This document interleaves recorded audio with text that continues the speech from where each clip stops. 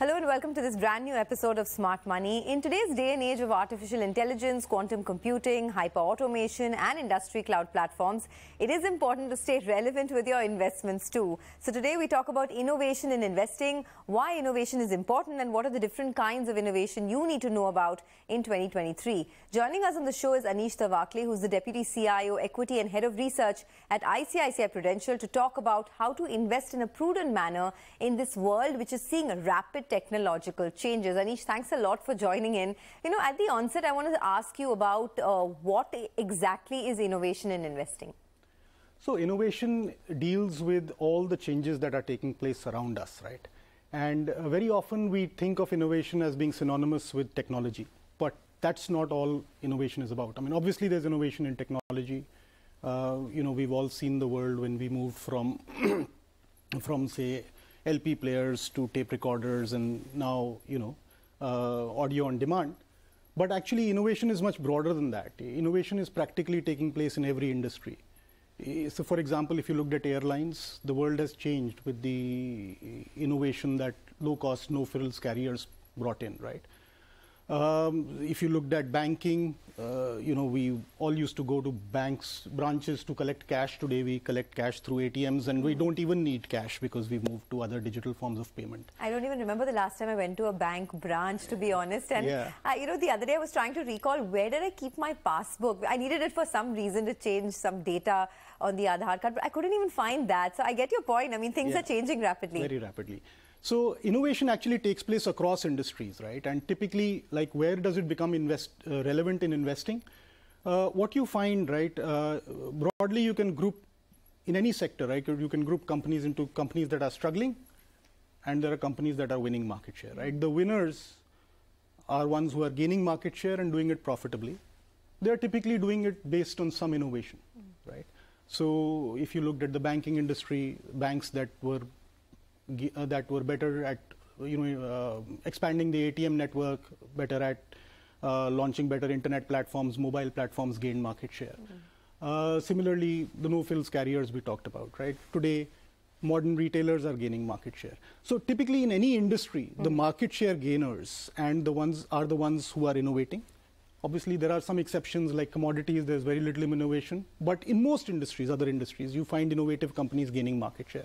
And if you enter these companies at the right time, at a reasonable valuation, then you end up creating wealth. So that's the million-dollar question, right? How do you figure out which is the innovation that you need to latch on to and when to enter? So first, let's talk about sectors like technology, where there's massive innovation happening.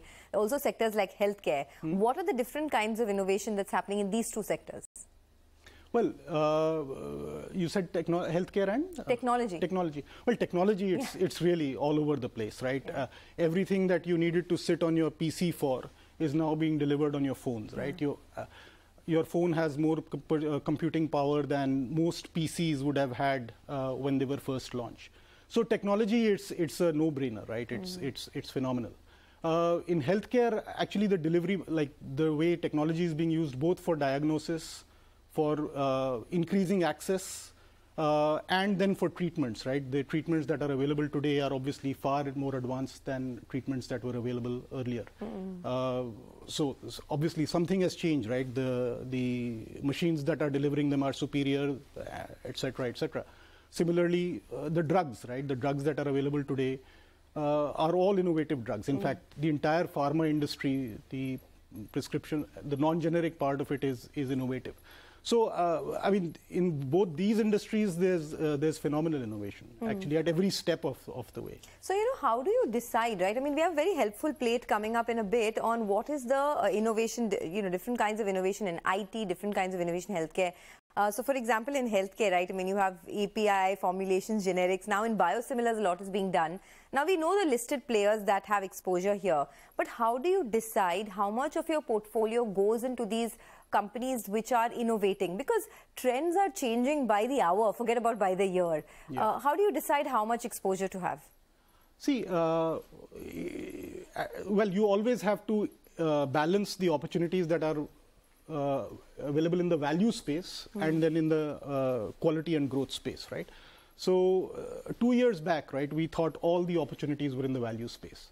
Today, I think opportunities are more evenly distributed, right? So how do you decide is really based on what are the valuations and what is the market expecting. So it's actually good to, when you think of investing in innovative companies, right? It's not just the multiple that matters. You also have to say what are the market's expectations. Typically, you do well in investing in these companies when these companies beat expectations, when expectations are raised, right? It's not a matter of saying, look, 30 is a good multiple and 40 is not a good multiple. If a company is at 30 times but it misses earnings, disappoints, it's going to do badly. If a company is at 40 times and it beats earnings, it's going to do well.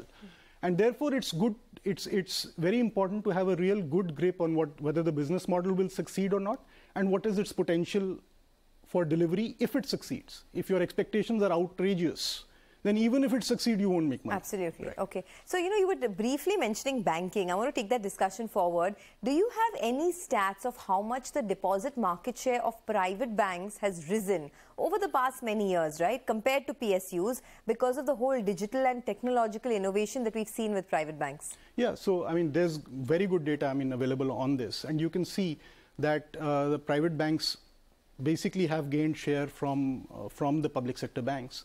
And the reasons they did it were because they were able to, they use technology more. They use technology both to reduce the cost of service and to improve the quality of service, right? So this whole notion of targeting the more affluent customers with relationship managers, right, who had with them technology at their disposal, which helps them deliver better service.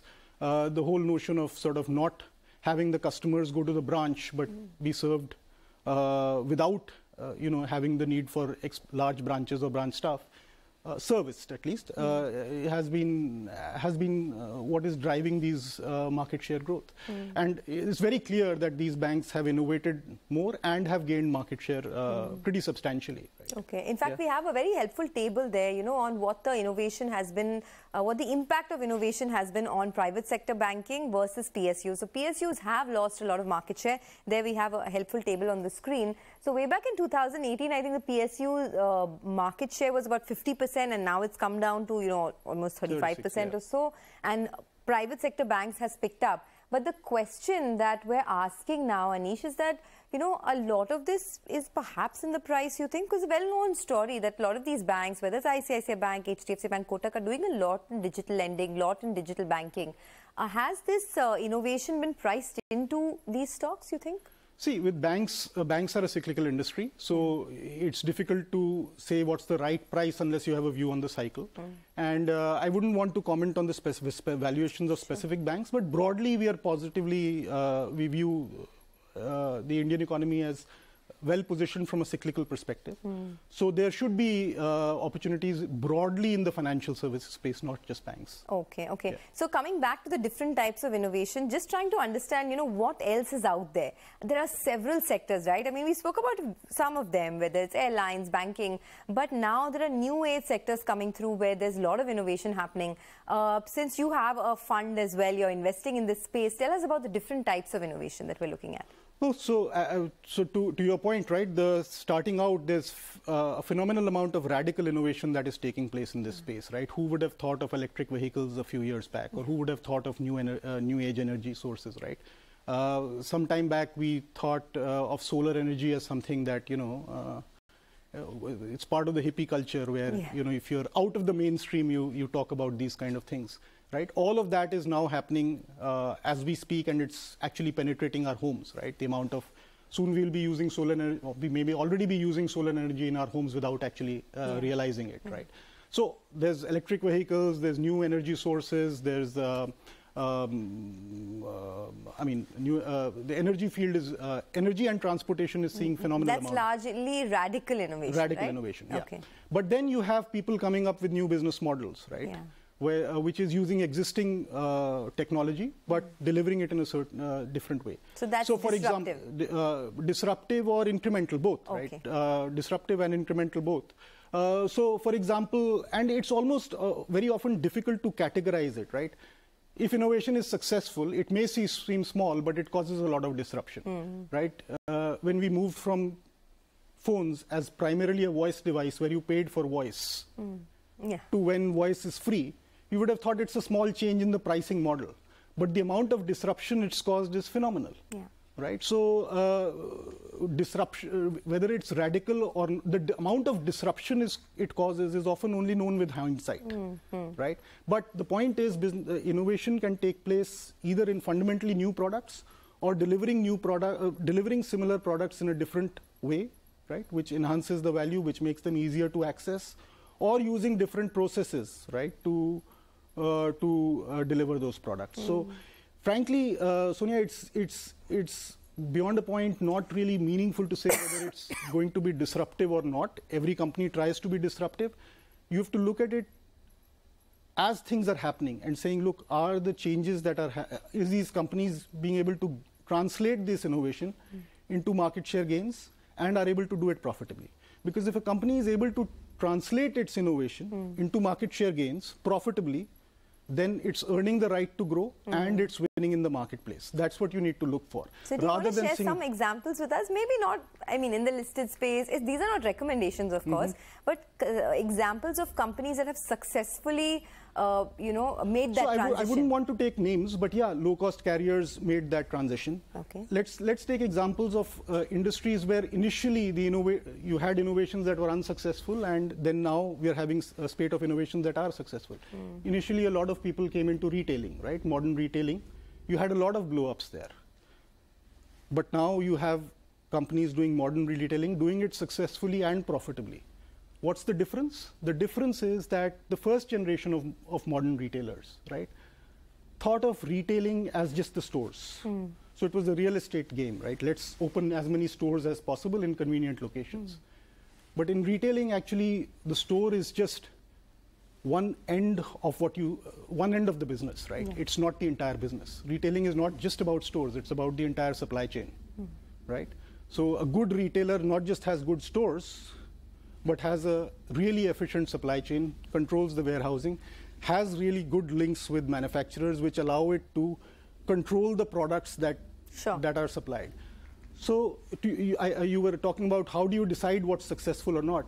You have to actually spend time to understand what is it that will allow this innovator to deliver better value or a distinctive experience to the customers. If you can convince yourselves of that, then you should take the story forward. That's why folks like you are there, right? To do hopefully we had some all the research and put it out there. But let's do one thing. Let's take a short commercial break. A very interesting conversation. Don't go anywhere. Come back in just a bit. We'll continue to talk about innovation in investing.